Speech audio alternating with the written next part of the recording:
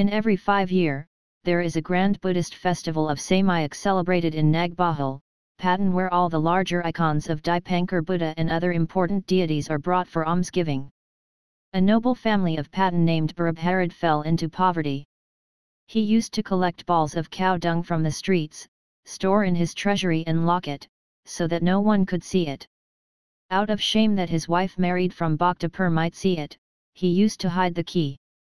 One day when he went to the Bagmati river to take a ritual bath, he forgot to hide his key. His wife found it and opened the treasure out of her curiosity. She saw all the balls of cow dung as golden balls. She became afraid and quickly locked the treasure. When her husband came back from the bath, she told what had happened and questioned to her husband why were they living as so poor whereas they had so much wealth in the treasure. Barabharada did not believe the story told by his wife and opened the treasure. As treasure was opened, he saw that all the balls of cow dung that he collected had turned into gold. He thought that the god was very kind to him. Thus, he decided to perform some religious duties to show his respect to the god. He was a Buddhist and his wife was a Hindu. Thus, both started arguing which god they might worship.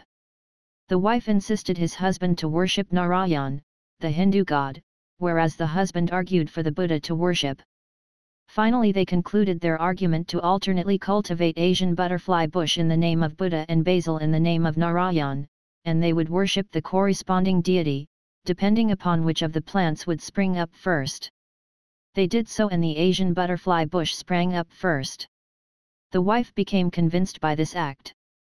Both of them worshipped the Buddha and started the Samyak festival in Patan, an almsgiving Buddhist festival, inviting the icons of Dipankar Buddha Tara and the Vajrakarya priests after establishing a trust.